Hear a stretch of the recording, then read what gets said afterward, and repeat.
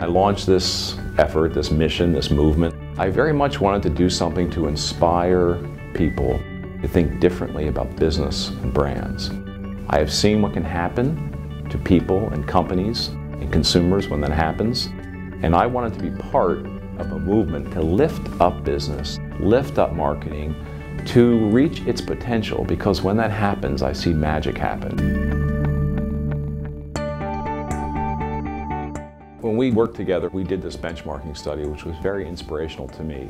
And he wanted to understand what made great companies and great brands.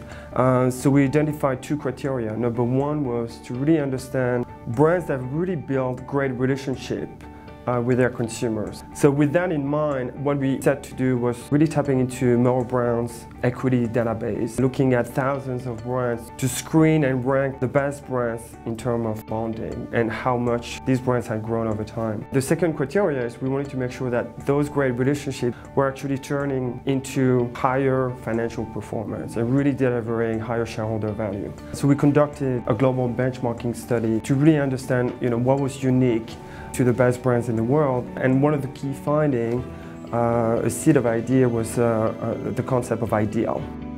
An ideal really is why the brand exists, the higher order benefit a brand gives to the world that inspires everyone who has anything to do with the brand. And take a brand like Discovery. They began 27 years ago with this ideal of satisfying curiosity and helping people get smarter on our planet. We could talk about Louis Vuitton, we could talk about Google, Apple, Red Bull. They all have an ideal that drives a higher level of performance, higher results, and attracts great talent. And great leaders understand that.